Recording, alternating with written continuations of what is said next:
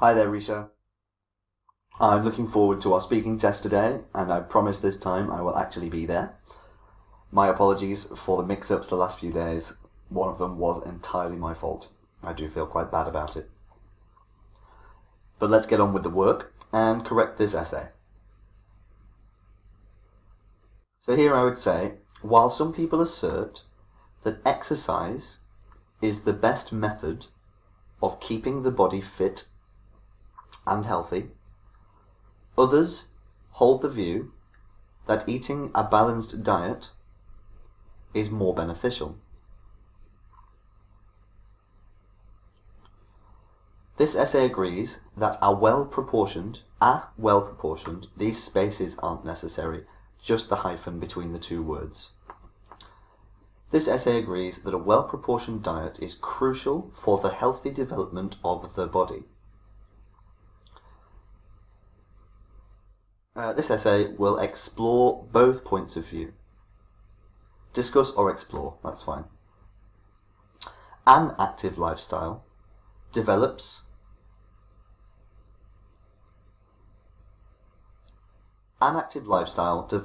both the physical and mental growth of the body.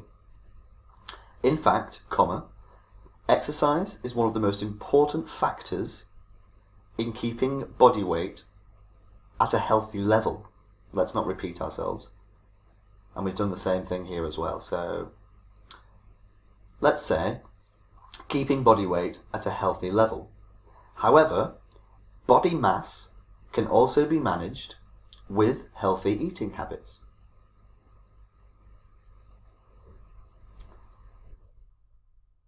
Let's combine this into one. Body mass can also be managed with healthy eating habits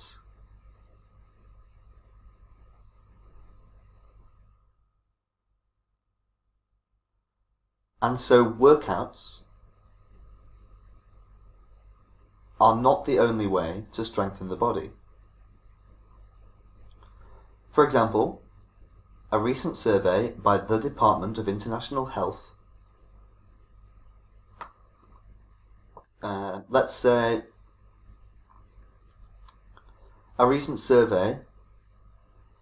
by the Department of International Health in the US proved that body weight could be managed, I think we have a bit of a mistake there, could be managed by an equitable diet without overexerting, we could have a hyphen there, without overexerting the body at the gym. I would use something along these lines at the end of this paragraph.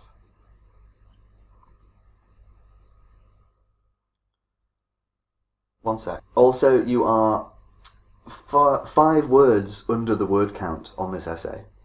It's a little bit short.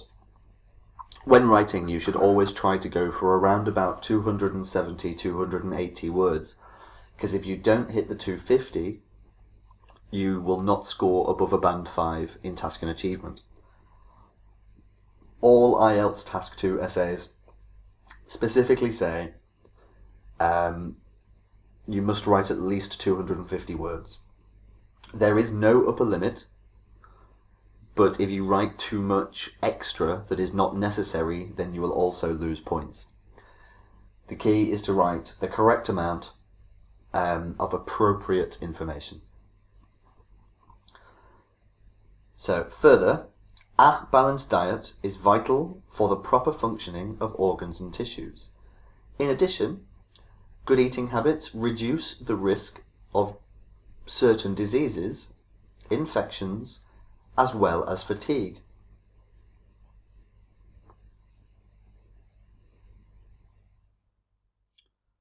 We could, instead of constantly asserting our opinion in the body paragraphs, we should try to write in a more detached manner. What we could say here, we could comment further on this by saying, more specifically, a malnourished body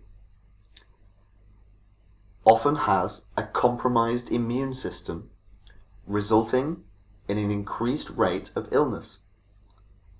For instance, a USDA report suggests that 4 out of the top 10 leading causes of death in the US are influenced by diet. Okay, so we've got these the wrong way around. 4 out of the top 10 leading causes of death, namely heart disease, stroke, cancer, and diabetes, are influenced or are strongly influenced by diet. And then we should say something like, it is therefore evident that intake of food, or the diet, should be a top priority when considering health. To conclude, while regular exercise can manage weight, diet can reduce cases of deadly disease. Therefore, a balanced diet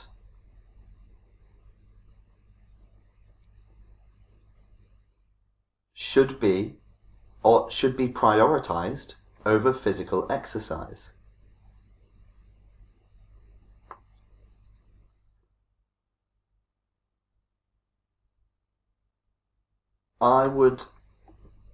If you're going to use quotes and sayings, it should be done here. Because this is like, it feels a little bit like adding extra information on the end. And this should be as per the famous saying, we are what we eat.